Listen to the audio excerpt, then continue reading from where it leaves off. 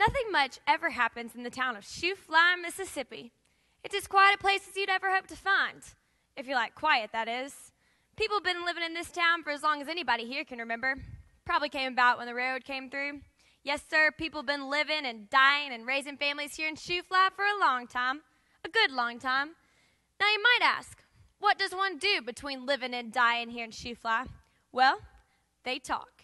Yes, sir, they talk about a lot of things like, who's running around with people's husbands, or who took the money out of the collection plate on Sunday, or about the time the swindler came to town and made off with all the widow's money left to her by her dearly departed. Things like that. Yes, sir, if anything ever happens in Shoofly, you can be sure people are going to talk about it till they'll talk about it till something better happens. Like the time poor Miss Sharpley met her untimely end at her 85th birthday party. That was something they talked about for, as a matter of fact, they're still talking about it. Yes, sir, that was curious, mighty curious.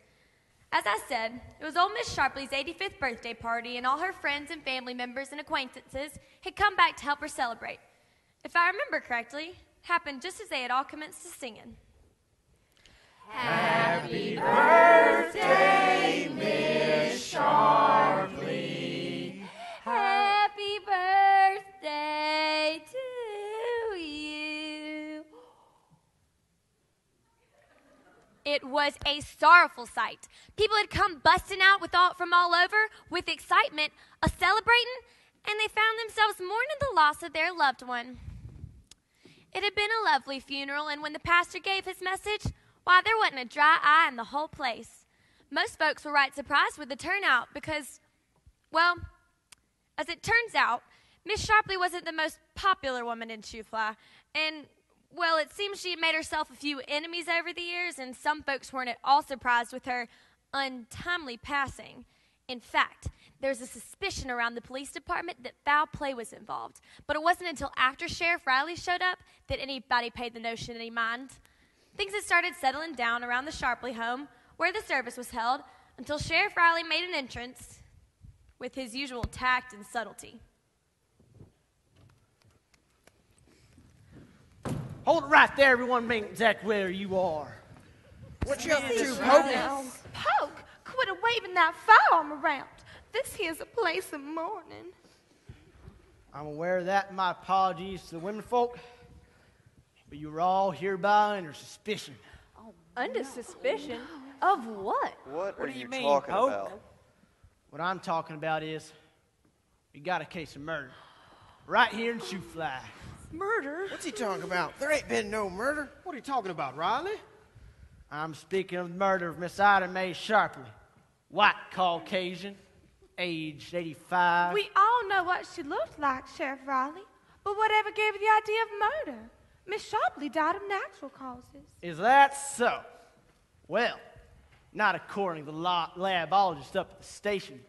By use of the scientific method, they have deducted that Miss Sharpley was poisoned by person or persons unknown, the deadly unknown substance which was conducive to rapid decline of her person. Which means? She was done in. And I mean to find out who done it. What do you know? It's a genuine whodunit. I'm scared. I believe I'll go home where it's safe. I'm afraid you'll have to remain here, ma'am, for further questioning. That goes for the rest of you, too. Well, now, friends and neighbors, I suggest we all do as the sheriff says. Well, while the sooner he finishes up, the sooner we all can leave. Thank you, Reverend. Now, everyone please remain calm and stay in the vicinity of this house. I hate to be one to resort to the use of force, but as long as this here badge stands for justice, this gun will remain without prejudice. Yes, sir. This time Sheriff Riley had a real murder on his hands, a genuine whodunit, like the kind they read about in those cheap detective novels. And let me tell you, Sheriff Poke Riley loved every minute of it. As you can see, the sheriff took things very seriously, though no one really took the sheriff very seriously.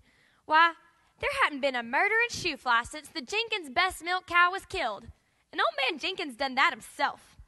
You see, Mr. Jenkins had been getting along in years, and, his eyesight, it was right poorly. If I remember correctly, Mr. Jenkins said he had seen an intruder eating his wife's begonias one night. And, well, Mr. Jenkins fired a shot just to scare the varmint away. And on his way out, well, Mr. Jenkins says that intruder killed that milk cow just for spite. No one really said much about it, but just listened politely every time Mr. Jenkins talked about the time his prized milking cow was shot. Murdered, he said.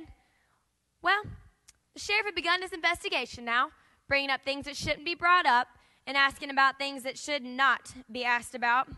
But that was just Sheriff Poke Riley. He did what he wanted to because, well,